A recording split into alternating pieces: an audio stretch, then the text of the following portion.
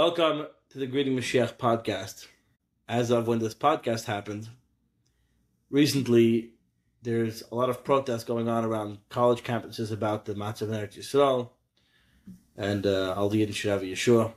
But one of a very interesting thing, certainly as Lubavitchers, is there was a video about in UCLA, and there was a Mashiach flag. There was the anti-protesters, pro-Palestinian protesters. There came people who are pro-Israel against the Palestinian protesters. And from these people were waving a Mashiach flag. And the news broadcaster was wondering, he says, I've never seen that flag before. I don't know what that flag is. Then they got a view of it. He's like, oh, Mashiach, is this going to be a thing now? He says, what's this flag? So I figured, actually Levi figured, let's talk about the Mashiach flag. Let's talk about it. Let's talk about it indeed. So, what are your impressions of the Mashiach flag? Okay, so from the beginning, like from when I identified with Mashiach and all that stuff, like as Mishichist, as someone who says Yichi and stuff, I had a... That's another topic. What does Mishichist mean? Apparently the definition has morphed over the years from meaning people who are crazy about Mashiach and specifically Chachanit. Now apparently in some places just anybody who thinks that as Mashiach is already a Mishichist. I guess, yeah, that's... You're already a crazy Mishichist. There you go. And when you say Yichi, it's like, whoa. Next level. Your mom is your next level. And if you want to build an armory, that's not in... That's next level stuff. Correct. That's not even in the realm of anti-Mishichist. Anyways, no. So there was, we had a shliach who when he saw someone was waving a Mashiach flag and he was so angry. It was so weird, like his anger, like take the ISIS flag away. I was like, ISIS flag, like a terror, like a terrorist organization. But like I was like, what are you talking about? Like, look at the flag. It's a crown. It says Mashiach flag. It's a Mashiach flag. Like, what's your problem?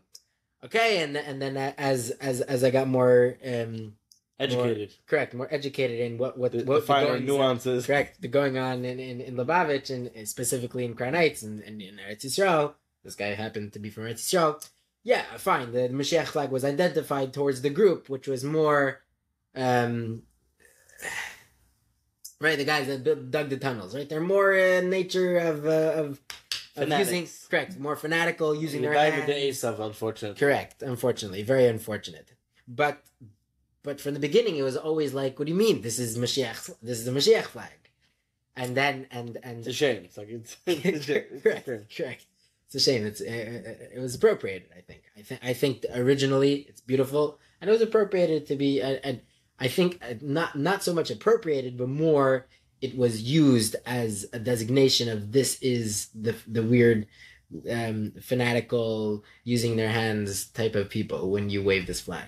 So it was all weird. And then what happened was, I think I felt a little vindicated when all of a sudden in Eretz Yisrael, right in the after October 7th, the whole thing, that all of us over social media, there were these soldiers that were wearing these Mashiach patches. Mashiach patches, yeah. Which is basically Mashiach flag on a patch. And that was my whole thing. My whole thing was, what do you mean? This is the Mashiach flag. When you want to wave the banner of Mashiach, this is the flag. This is the thing that you use. It's like, of course. And then I saw a video of this lady dancing. Yeah. With the Mashiach flag. Probably was your mother. Yeah.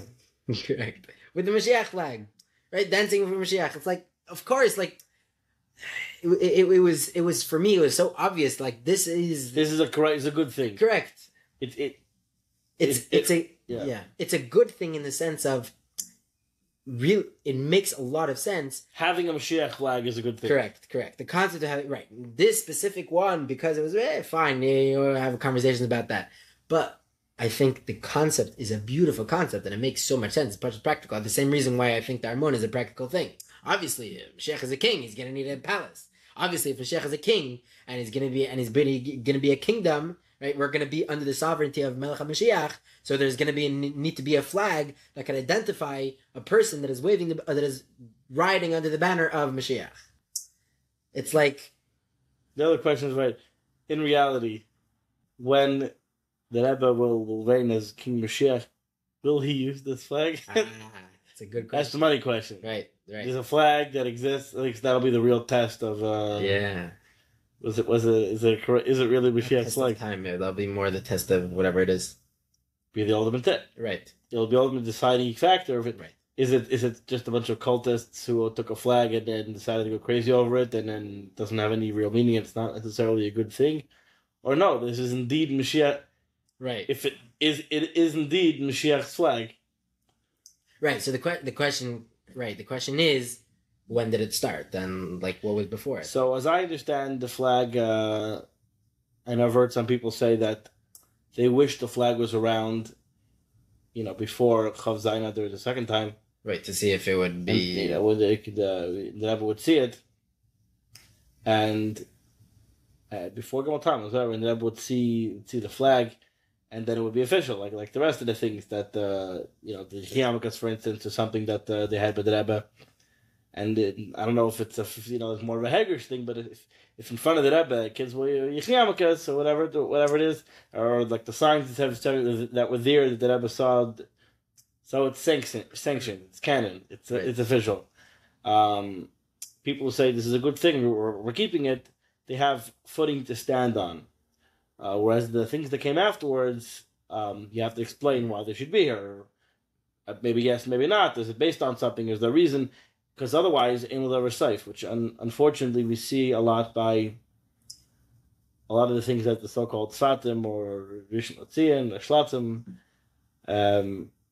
There's a certain air of people who are trying to do the right thing. They're inspired about Mashiach and all this.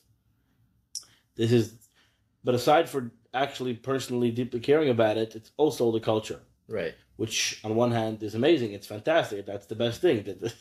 Mashiach is the culture. That's kind of what we want. That's what we're going for. Right. But it comes along with, with imperfect people make a culture. It comes along with things that a culture comes along with.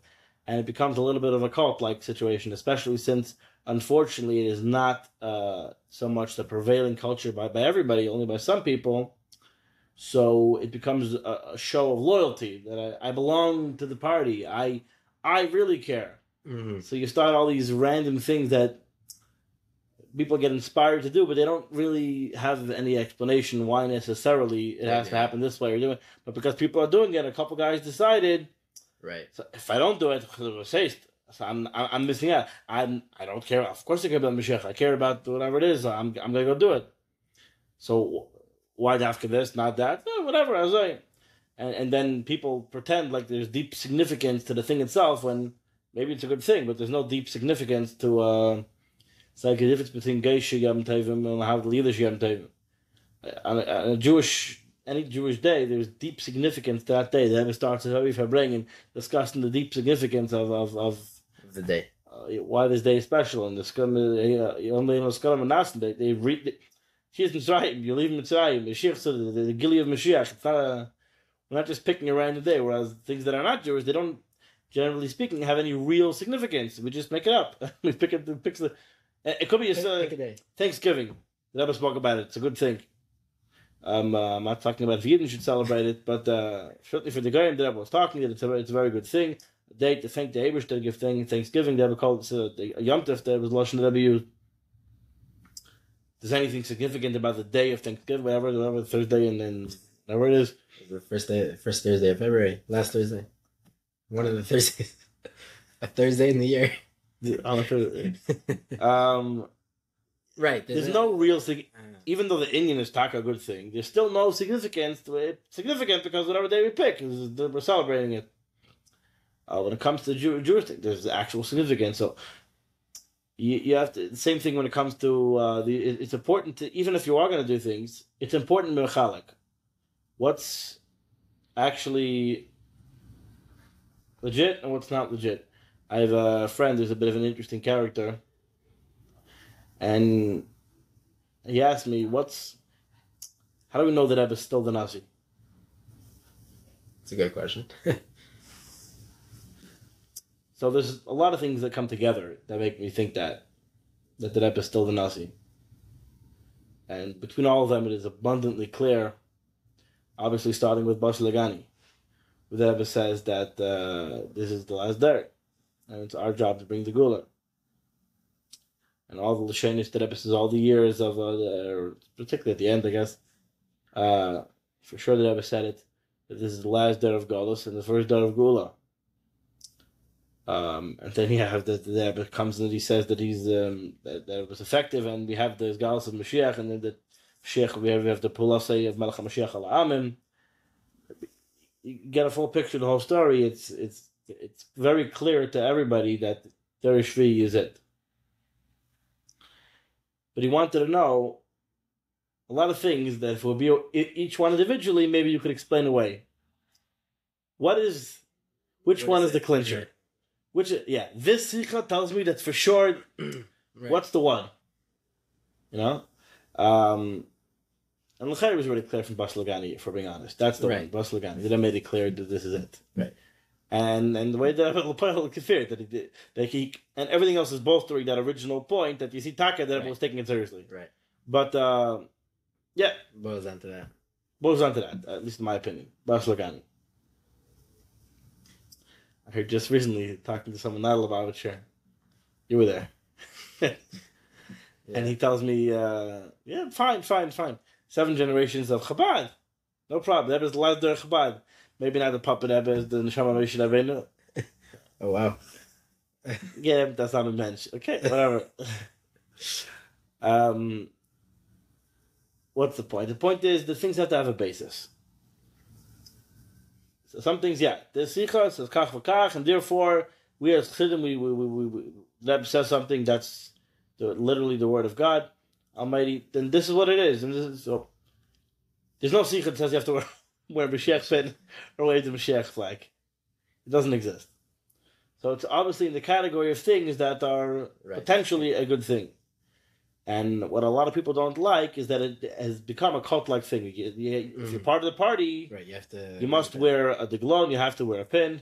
And not only that, they put a pin on their hat, which is entirely not a normal thing that anybody does. They say, what do you mean? See, we're talking about Mashiach. It's a good thing. But the problem is, they're safe. And then attack it. Some people take it too far.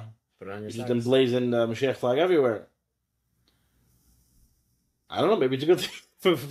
For some people, it works. Like the Rebbe says, you say first thing you say want Mashiach now. You see a normal person, everything he does is normal, and yet the first thing he doesn't say hello, Mashiach now. That leaves an impression on someone. So if you have someone, maybe for some people they can hack this. But clearly, a big part of it is just the culture that we're belong to the party, and we wear Mashiach, and they attribute it as if it's something that the Rebbe says in the Sikha, as if it's actually important, and that's what it veers off the rails. They spend a lot of time focusing on the flag and the degel, but they don't. It's not. It's not the focus. It's not the focus. Isn't the flag? Right. The focus is Mashiach. If the flag is there helping Mashiach, then it's a good thing. Right. If it becomes about the flag, you'll a little bit miss the point. And you have there's dancing every night in 770. It's beautiful. They were made dancing in the bays, and then he asked the Rebbe if they should continue doing it. The Rebbe said it should be a pull of shechas. Certainly, as a sach, dancing is a good sach. Simcha b'tara also. Yeah. But you go there, sometimes he's dancing, and it's like there's not so many people. A lot of people, unfortunately, think it's a bit of a joke. And it's hard to blame them because separate conversation, let's say you have 30 guys dancing and like 14 of them have flags and they're not dancing, they're busy waving, holding the fort, they're waving the flag. It's okay. There doesn't need to be 14 flags and you're all holding the fort. Like, what are you here to prove? What are you? They're all like there to prove it. Like, yeah, we're waving the flag. What you gonna do about it? And then they have bigger ones and then massive ones, and we're gonna make it so big and like, right. And because of all these things, which again they're not bad. Essentially, they're just no point. Right. There'd be a point if it's productive. There's a point, but there's no essential point to them. So people see all that, and who are these people? Often some of these people are from amongst these people are people who are unfortunately too radical and they resort to people need some help when they're using their hands, unfortunately, etc. People say, okay, this is not a normal thing. This is just crazy. I don't want to be associated with that. But people have a bias, I think. That people who, like you were saying before, you're now when you became in the know. Before you're more innocent. What do you mean? It's a Mashiach, like Yeah. I think it's a very important thing for us to remember. Not just about this, but a Mashiach in general. Well, often we're scared we're being merachik someone. I would say most of the time it's not true. It's just not true. Right. We have certain preconceived notions that it's menachik us. We feel awkward. We think that it's menachik. But on the ground, the people who are uninitiated, they don't know about any of this internal politics about all this. About the flag. A lot of things I said I think resonates with a lot of people. I don't know if they necessarily thought about it, but that's what irks them about it. You think a guy in the street knows about this? Right. So like you see on the news broadcast, right? In that video, news broadcaster. But like, if you want to explain to him the flag, it's like it's not like a whole bad thing. Yeah, you can explain to him. This is a flag from Mashiach. Yeah. The Jews are excited, and we have the Messiah is coming, taking it to redeem us. And this is the flag we wave. Beautiful. Just don't mention the tunnel. Not Taka. A lot of Israelis. That's what they do. And a lot of it's back in Israel. I've never been to Israel. But yeah, it could be a lot. As I understand, a lot of Israelis there. You're right. It's a good, like you're saying, all the soldiers, Mashiach. It's a good thing. It's beautiful. Yeah, all these biases are a lot. Often, I mean, some maybe yeah, but you have to always ask yourself. Someone on the outside, do some research, talk to someone, see what they say. Go on with time, say a chi with someone, see if it's explained to them, see if it sounds so crazy. I think you'll be surprised. Try it out. That's right. I've gone with time obviously every Friday all the time. I've gone America Shlichas. My overwhelming 99.9% of the time, unless somebody is already initiated and has the opinion on the matter, if you're the rabbi and you're telling him the story, they have no problem with the Rebbe, Mashiach, Yechi. The Rebbe is the Moshe of our generation, sure, and therefore he's the Mashiach of our generation. The Rebbe told us we're ready for the Geula. He was ready to redeem us. The king needs the people. Let's say, long live the king. This is all very normal things. Long live the king, sure. Like what? Right. It makes a lot of sense. It isn't crazy. To someone uninitiated, you have to put yourself in their mind space. It's a very normal thing. And similarly with the flag, it's not such a crazy thing. This is a flag from Melech HaMashiach. It's beautiful. Question is it already too much team yellow to become a flag from Mashiach? I don't know. That's an interesting question. But certainly now there seems to be a resurgence of it. We should definitely take, when things like this happen, we need to take this opportunity. Hashgacha pratis. Someone's asking, what's this flag? Let's tell them. Right. This is a flag from Mashiach. Certainly, explain it to them. When the opportunity presents us, let's not hide behind it and get scared by it. Let's talk good. If you have opportunity to talk correctly and good about Mashiach and all these things, and when such a thing is literally in the news and Mashiach flag is in the news, that's amazing. The Rebbe always told us, look for signs. Look for miracles happening. Look for. We have to put on our Mashiach glasses. Ufaf and De'egin. I know a lot of people had a similar. Not a lot of people. There were those people that had similar thoughts about the tunnels. Right. Like when it came out, it's like, what do you mean? Now is the opportunity to talk about. Everybody's asking about 770. Right. Talk about 770 instead of a compulsive need to defend how they're all crazy and Meshiga and we don't believe in it. Distance themselves. Just ignore it. Talk about 770. What is 770? You could also say that doesn't have to mean you have to align yourself with people who are correct. But take the opportunity in talk about I'm sure a lot of the newscasters weren't trying to bring an angle of like, oh, like what are they doing and what are you doing, like, and like trying to lump you in together. No, they're just wondering what's going on.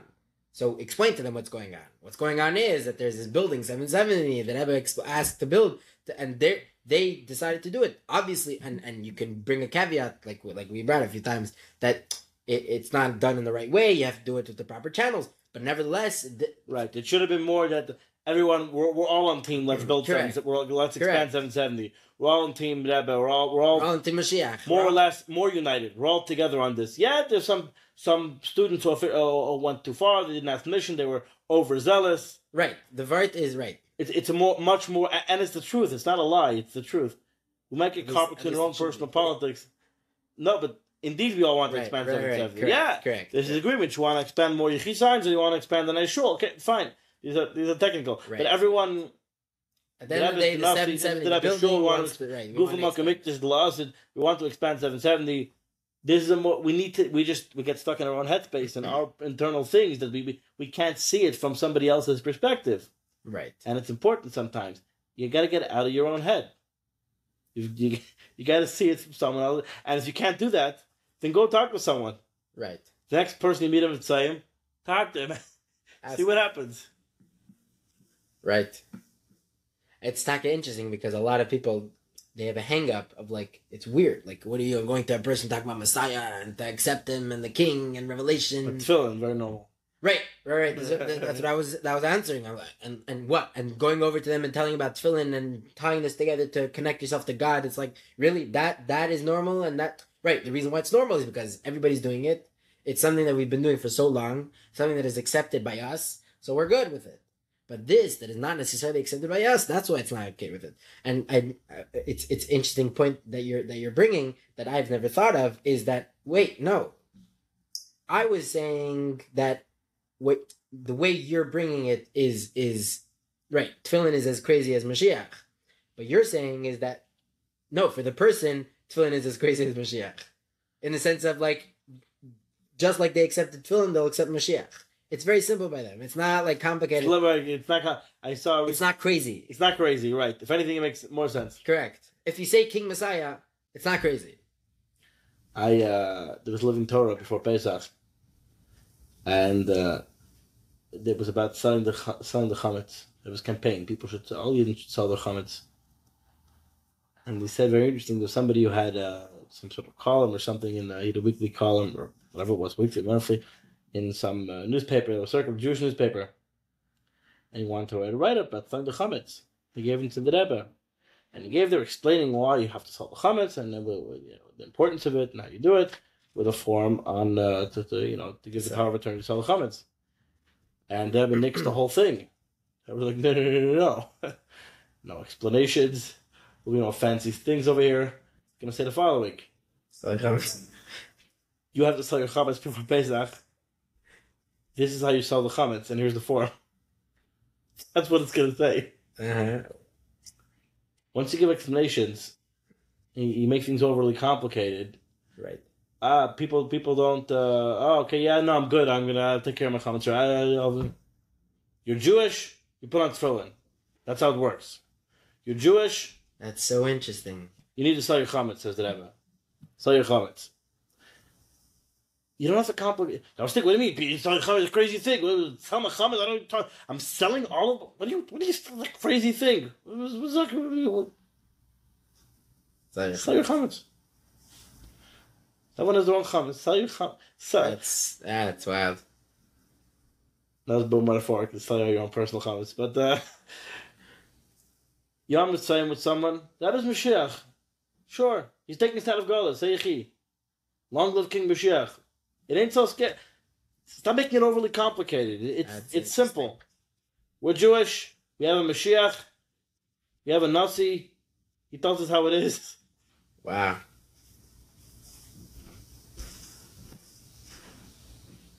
There's a Mashiach flag. Not so complicated. So hopefully we'll transform it. Amen. Yeah. And we'll very soon wave this flag. We'll wave a Mashiach flag. The flag of Mashiach. Correct. The flag of Mashiach. Degel Machen and Mashiach. Yeah. We will all be riding under the banner of Mashiach. May it be speedily in our days. Amen. Mamish. We want Mashiach now. ועד כדי כך המדב גולהום der עם soll machli sein, Yechi המלך.